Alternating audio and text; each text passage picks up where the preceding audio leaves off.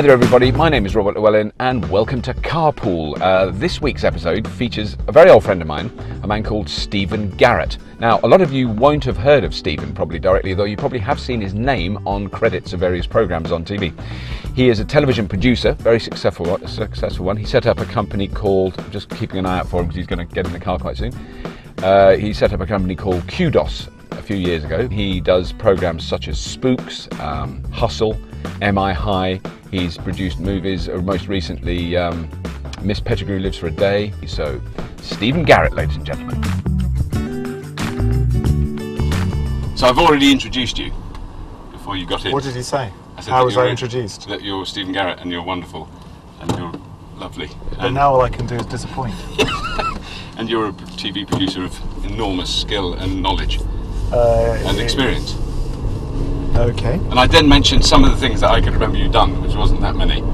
Like what? Miss Pettigrew Lives for a Day, Spooks, Good. Hustle, Good. MI High. Good. In terms of Kudos' output, Life on Mars might be something your viewers. I mean, I think, frankly, given the sort of people who one or two of them may have seen that. I think so. And that was marginally successful. Marginally successful. Bit of a cult hit. God, you're not kidding. And so we're making now Ashes to Ashes, which has come out of it. Right. Really so you're making more Ashes to Ashes? Oh yeah. Right. That's happening as we speak. Right. And the really exciting thing, not that what you just mentioned isn't exciting, is that we are making in New York for ABC an American version of Life on Mars starring Harvey Keitel. You're kidding. Playing Phil Glenister. Wow. Wow. And an amazing cast. Gretchen Mol, wonderful actress from the movies, playing Annie. I don't know if I know her, but I do. But I know her face. She was in a movie called Betty Page recently. You'd like it because it's got girls in it. She weren't wearing very many clothes. And I might not like that. I'm old now. I don't like that. You can sort of edit thing that out though if you don't like that remark. And then if you're a Sopranos fan, Michael Imperioli, who was Christopher in The Sopranos, legend, playing one of the cops in the gang. So it's just astonishing. Wow. And the writers are fantastic. And American writers. American writers. Right. Great team. But that's a Kudos production? Well, Kudos are involved. Right. We're kind of, it's like in association with. Right. I mean, where, as you can see, I'm here. Yes. I'm not there. And are they shooting that now, and, or are they preparing to shoot that? No, they're shooting. I mean, in fact, we should be getting the first cut of the first episode over the weekend. An amazing cast, and I have to say I felt like a sort of tragic fan when I wandered into Harvey's dressing room. Well, yeah. No, because I have actually met him. He's one of the very, very few proper Hollywood stars I've ever met. Well, there's something we've got in common. Yeah, and I didn't. We I both met Harvey Keitel. Yeah. Not many people who sit in a Prius in London who both met Harvey Keitel. Who both met, yeah. I mean, I say met. I stood next to him while he was talking at Shepperton Studios years ago. But he did say hi, and he shook my hand. He'd probably remember it. I bet he wouldn't. His email address has got some weird thing like... You shouldn't give it out. out. I'm not going to give it out, but it's something to do with goats that dance. Wow. And you can bleep part of that. No, Harvey Keitel's email address is just so cool. For you, the fact that you know it is just, it proves that you are the legend that I introduced. I'd love to pretend we're very close friends and that we're spending all available hours together, but we're not. Harvey Keitel, bad lieutenant. That's good. I know Harvey's work very well. He speaks very highly of yours too. I'm sure. That's all we talked about. He said, I want to be in the Red Dwarf movie. You know about that because you've had such success in what is now seen as sort of traditional linear television type production through the traditional sources of funding. Yes, you're the enemy. Well, yes, that's the intriguing thing, am I? Put it this way, at the moment we have explored the world of new media and things digital and non-linear. Right. As a production company, because that's what I'm intrigued to know. If proper producers have talked about it. Oh, absolutely. No, we more than talk about it. Right. We spend quite a lot of time talking about it, thinking about it. Yeah. We've kind of dabbled in it, and we're regularly approached by the kind of usual suspects to see if we want to make, kind of web-based dramas. Absurdly cheap web-based. Well, that is the problem, because what we do costs thousands and thousands and thousands of turn left here, please, driver. Thousands and thousands of pounds an hour. Right. And they're offering 1,000 or 2,000. Everybody's going, look at that, what polite people on the Caledonian Good Road. if we had a live accident, wouldn't it? Yeah, no. Because to be handy in court. What happened? Well, I was conducting the interview. I was a bit distracted. Yeah, I was slightly distracted as I was talking. But you talk to people. This is my argument. You talk to people when you're. If I was just giving you a lift now without cameras, what would we be doing? But aren't you concentrating extra hard? No. Worrying about whether the microphones are working, your 3 cameras are working? No, I worry about that when I get home and go, shit, whether the 5 elves out of vision at the back twiddling knobs. But I think the thing that attracts me to it, and why I can absolutely understand why you're not attracted to it. You don't need to be, for one thing, because you don't attracted to what? To transmitting or distributing visual media on the internet. You know, there's no need for you to do it. Well, there is. But there may be a problem of piracy for you. I mean, I'm sure that it is possible to download episodes of any of the programs you made from a BitTorrent site. I mean, I've actually never actually looked. It is. No, Spooks is quite a popular one with the pirates. The truth is, me and most other independent producers, we all became accidental businessmen. We do this because we wanted to make programs, and it turned out that running a company was the easiest way to be in some vague control over what you do. Yeah. But unfortunately, then what happens when you're successful, you end up growing an overhead, and we've got a lot of mouths to feed now. The interesting question is, I suppose, how we would set ourselves up if we were starting now. I think it'd be quite hard. Yeah. I think it'd be impossible, in fact, to make a standing start and make the if you like, the mainstream, old-fashioned, old-world TV shows that we make. Yeah.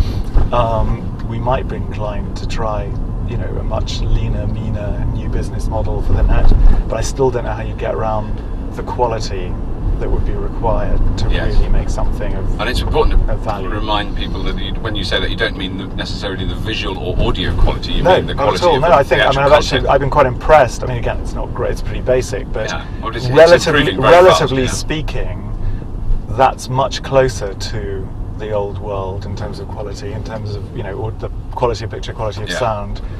The failing is the writing. Yeah, because I mean, my first attempt at doing online video, every time anybody watched anything we did, it cost us money.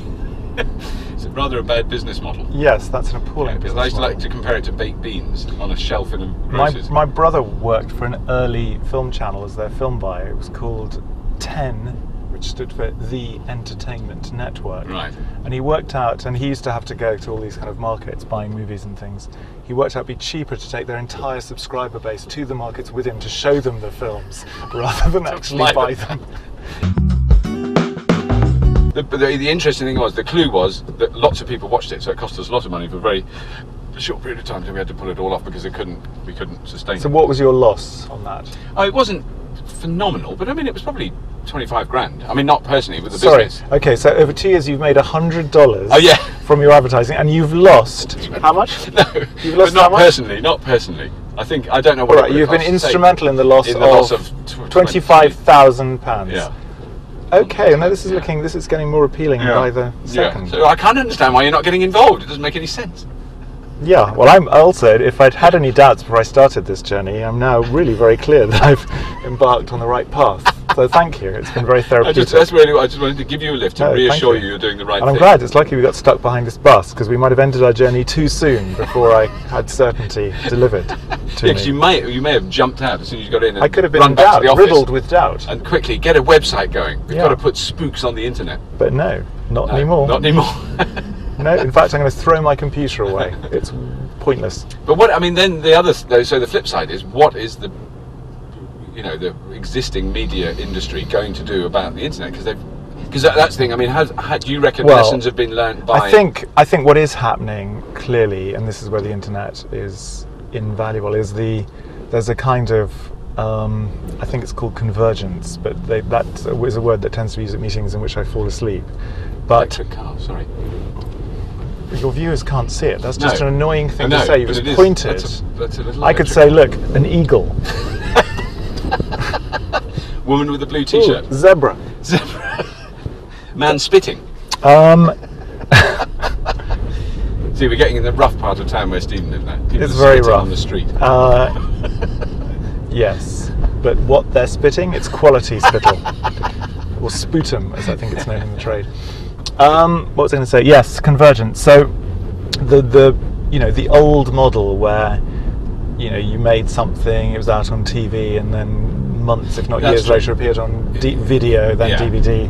So the window's breaking down. So going back to, say, movies, I think what you're talking about, the various platforms no longer having sort of operating in a different time continuum, there will be a kind of growing simultaneity. You want to take the next left of things appearing. So, you know, a new movie might well appear in the Odeon Leicester Square and then take first right, and you'd pay 20 quid to be there. Yeah. It might appear simultaneously as a download, Right. for, I don't know, 15 quid, 10 quid or Right. something, but you know, all these things will just be available, and you'll just choose your platform. Yeah. And I think at the moment DVDs and Blu-rays are kind of appealing things to have, but when everyone's upgraded their technology, and you can simply hit a button and have it piped into your home. Yeah. I think that will certainly catch on. So I think as a means for distribution and a kind of simultaneous way of experiencing, follow the stationary taxi. drive through that orange taxi. Now you sweetly pointed out Tony Blair's house. Yeah. Oh, he lives around here. Well, this is going to appeal to your viewers, not boring old politicians or people like you, but Ricky Gervais lives in this street. Ah, Ricky Gervais. Yes. Caused a bit of a Street. I stink. don't want- Apparently, we can't point it out with the neighbours because he apparently dug under. This was in the local newspaper, so I'm not telling tales out of school. He dug under his floor or something to create a swimming pool and a golf course, which apparently caused some consternation. Now, if you can squeeze yourself into this little spot, I'll get you a voucher. Oh, right, because there's a man there. There's a man there, and Ready it's, and waiting to do and it. because this is where it is, you get killed up to 8 o'clock at night. Right. Well, while I'm reversing, I'd just like to say, Stephen, thank you very much for being on Carpool. It's been a privilege and a really enjoyable experience, and again, it's actually taught me a little bit about my own business model. Well, it is, yeah. Look at that. I have to say, was that a good park or It was what? a good park, and you didn't even use, because these cars have a little yeah, you thing. do. No, I Yours- haven't bothered to read the instructions. Oh, no, I've mine doesn't have it. It does No, automatic. because yours is, of course, because you're a very successful producer, yours is more Yeah, modern I than paid 2p more.